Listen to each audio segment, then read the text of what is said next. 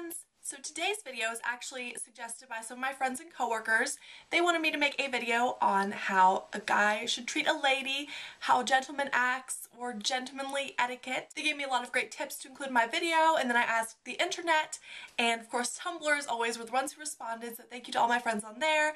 They gave me some really great tips to include in my video, so thank you to everyone for your input. First of all, this should go without saying, but no means no, and that's not just in the bedroom, that's anytime. If a girl says she doesn't want to date you, that's not like a challenge. If a girl says she doesn't want to talk to you, leave her alone. That means she doesn't want to talk to you. Like, it's not a big game.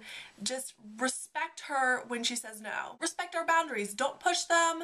Don't pressure us until we give in. Just be respectful of the boundaries we've set. Let's talk about PDA, okay? When you're affectionate in private, that means I really care about you and I want to show you how I feel about you through my affection. When you're affectionate in public, that says, hey everyone, come see how affectionate I am. Let me prove my love to you by showing the whole world how affectionate I am. From what I've seen, being overly affectionate in public or online can often mean that things aren't really so good in private and you have to overcompensate by being overly affectionate in public. And that's kind of how it looks.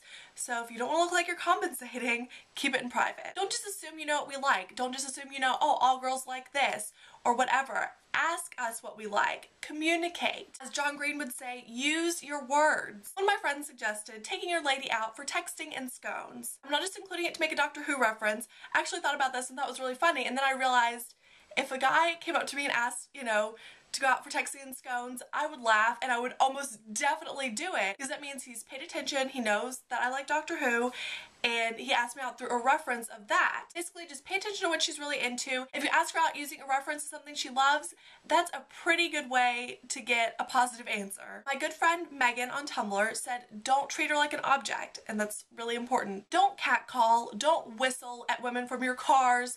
That's awful. When has that ever had a positive response ever in the history of the world? Like, seriously, have you ever seen a woman, like, after being catcalled say, oh my gosh, I really want to sleep with you? No, that has never happened. Take every opportunity to compliment your girl, tell her that you think she's beautiful inside and out, do it in creative ways. Don't just say the same thing every day because that kind of seems fake.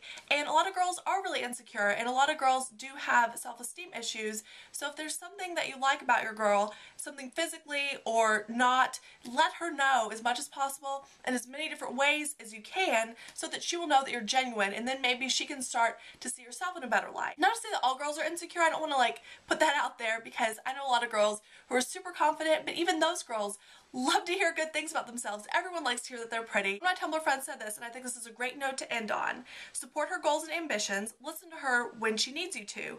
Ultimately, just be a good person to everyone regardless of gender. And that's a great way to be a gentleman, honestly. I know 0 men watch my videos, so please pass this on to guys you know who need some advice on gentlemanly etiquette. If you have any more tips to contribute, leave them down in the comments. Thank you all so much for watching. I hope you are all doing really well, and I will talk to y'all next week. Bye.